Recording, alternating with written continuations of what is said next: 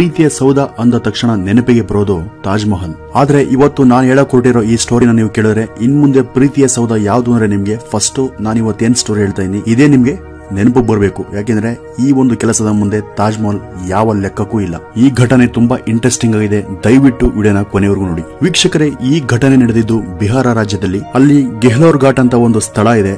ಅದು 1959ನೇ ವರ್ಷ.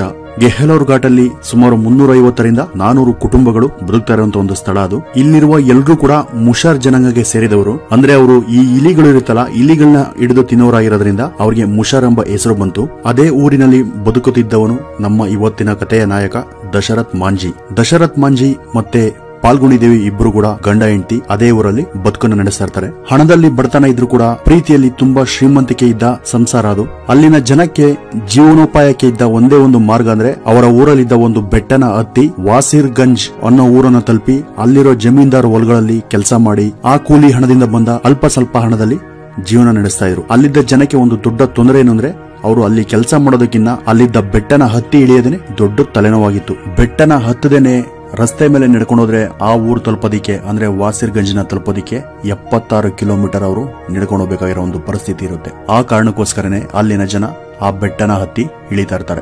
ದಶರಥ್ ಮಾಂಜೆ ಮತ್ತು ಪಾಲ್ಗುಣಿ ದೇವಿ ಇಬ್ಬರು ಕೂಡ ಅಚ್ಚುಮೆಚ್ಚಿನ ಗಂಡ ಹೆಂಡತಿಯಾಗಿರ್ತಾರೆ. ಹೀಗೆ ಅವರ ಜೀವನ ಸಾಗ್ತಾ ಇರ್ಬೇಕಾದ್ರೆ ಒಂದು ದಿನ ನೀರ್ ತರೋದಕ್ಕೆ ಅಂತ ಬೆಟ್ಟನ ಹತ್ತಿದ ಪಾಲ್ಗುಣಿ ದೇವಿ ಬೆಟ್ಟದಿಂದ ಕಾಲ್ಜಾರಿ ಬಿದ್ದು ಸಾವಿಗೀಡಾಗ್ತಾಳೆ. ಆದ್ರೆ ತನ್ನ ಪ್ರಾಣಕ್ಕಿಂತ ಹೆಚ್ಚಾಗಿ ತನ್ನ ಹೆಂಡತಿಯನ್ನು ಪ್ರೀತಿಸುತ್ತಿದ್ದ ದಶರಥ್ ಮಾಂಜಿಗೆ ಅವಳ ಸಾವನ್ನ ಅರಗಿಸ್ಕೊಳ್ಳೋದು ತುಂಬಾನೇ ಕಷ್ಟ ಆಗುತ್ತೆ. ತನ್ನ ಜೀವನದ ಆಸಕ್ತಿಯನ್ನು ಕಳೆದುಕೊಂಡ ಮಾಂಜಿ ಯಾರ ಜೊತೆನೂ ಮಾತಾಡ್ತಾ ಇರಲ್ಲ. ಮಾಂಜಿಗೆ ಒಬ್ಬ ಮಗ ಕೂಡ ಇರ್ತಾನೆ.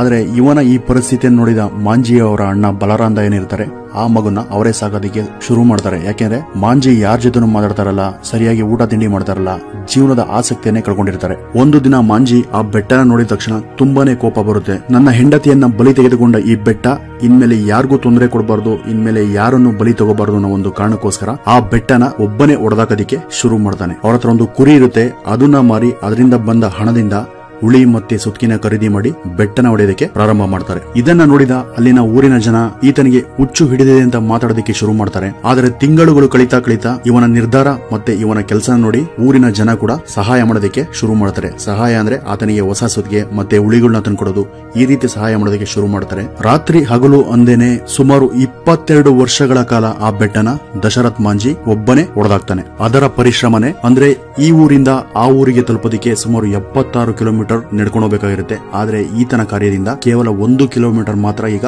ಆ ಊರಿಂದ ಈ ಊರಿಗೆ ರಸ್ತೆ ಆಗಿದೆ. ನಾನು ವಿಡಿಯೋದ ಮೊದಲು ಹೇಳಿದ ಹಾಗೆ ತಾಜ್ ಮಹಲ್ಗಿನ ಇದು ಯಾಕೆ ಶ್ರೇಷ್ಠ ಅಂತ ಹೇಳಿದ್ರೆ, ದುಡ್ಡಿದ್ದವರು ಜ್ಞಾನ ಇದ್ದವರು ಎಂತ ಸೌಧಗಳನ್ನ ಬೇಕಾದ್ರೂ ಕಟ್ಟಬಹುದು. ಆದ್ರೆ ಈ ದಶರಥ ಮಾಂಜಿಗೆ ಯಾವ ಓದು ಬರಹ ಇಲ್ಲ, ಜ್ಞಾನ ಇಲ್ಲ, ಹಣ ಇಲ್ಲ.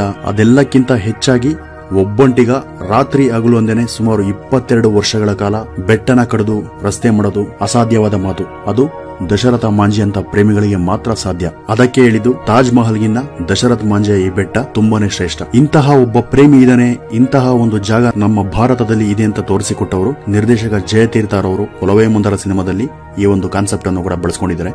ಒಂದೇ ಹಾಡಲ್ಲಿ ತುಂಬಾ ಮನಮುಟ್ಟುವ ಹಾಗೆ ಈ ಒಂದು ಕಥೆನ ತೋರಿಸಿದ್ದಾರೆ. ಮತ್ತೆ ಆಗಸ್ಟ್ 17ನೇ ತಾರೀಕು 2007ರಲ್ಲಿ ದಶರಥ್ ಮಾಂಜೆ ಸಾವನ್ನಪ್ಪುತ್ತಾರೆ. ಸುಮಾರು 360 ಅಡಿ ಉದ್ದ, 25 ಅಡಿ ಎತ್ತರ, 30 ಅಡಿ ಅಗಲ ಇರುವ ಈ ದಾರಿ ಏನಿದೆ ಇದು ಪವಿತ್ರ ಪ್ರೇಮಿಗಳಿಗೆ ನಿಜವಾದ ದೇವಸ್ಥಾನ. ಮತ್ತೆ ಮಾಂಜಿಯವರ ಮಗ, ಸೊಸೆ, ಮೊಮ್ಮಗಳು ಈಗಲೂ ಕೂಡ ಮಾಂಜಿ ಹುಟ್ಟಿದ ಮನೆಯಲ್ಲೇನೆ ವಾಸ ಮಾಡ್ತಾ ಇದ್ದಾರೆ.